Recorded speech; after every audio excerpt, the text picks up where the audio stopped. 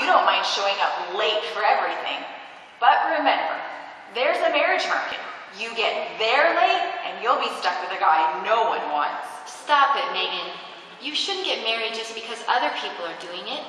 Look at all the problems they have, even divorce. I want to be happy. I want to find true love. That's nice. If you don't want that, just say so. I know somebody who'll take him off your hands in a heartbeat. Megan, Zach hasn't taken a stand for the truth, and he still thinks and acts like he hasn't. He'll change. What makes you so sure? I could change him. Megan, this is not about changing what's on the outside, like changing clothes. You can't make someone change inside. They have to change because they love Jehovah. You obviously underestimate me. Why do you always have to be so sarcastic? Get over it. It's my trademark.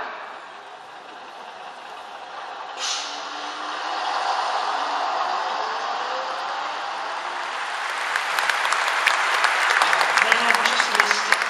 I told her to wait. Hey man, what gives?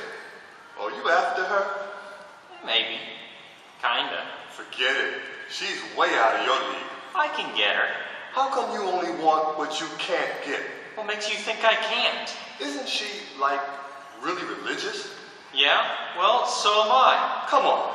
Since when? My folks go to the same congregation she does. You? Religious? That's hard to picture. All you ever talk about is money and sports. Well, start picturing it. You know, sometimes I feel like I need to get more in touch with my spiritual side. Then why don't you come to our congregation? Maybe something will click. Nah, I'm not that interested. Besides, I already go to a church. But I'll say this much for Liz. She did a cool presentation in history class. I had to admire how your people in Germany stood up to those Nazis. I gotta go, man. Okay. Hey, some of the guys are going to play ball at the park this weekend. You coming? When?